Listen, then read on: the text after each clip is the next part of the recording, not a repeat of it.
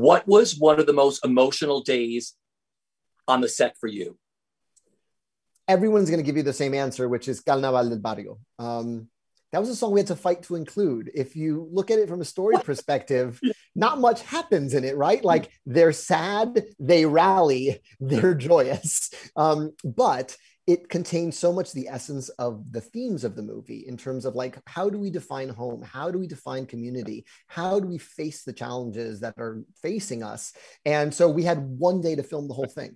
The entire 8-minute number is from sunup to sundown, behind 4 blocks in the 170s. And in fact, well, I better not say that part because I'm giving away someone's address. But there's a Heights original cast member who lives in one of those buildings.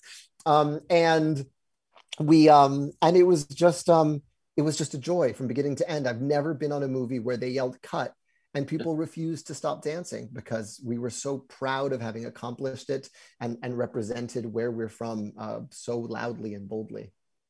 I just love like all the other little cameos of Christopher Jackson playing Mr. Softy opposite you. I loved finding all the little Easter eggs the first time I watched the film. Yeah, and there are more even than those. I mean, from the name of the singer on the Siempre Bolero when the record is spinning is my real abuela, Edmunda Claudio.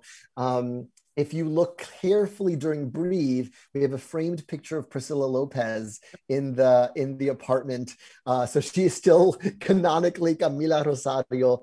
So many Easter eggs in this thing, and then of course so many original cast members on the vocals and throughout the film.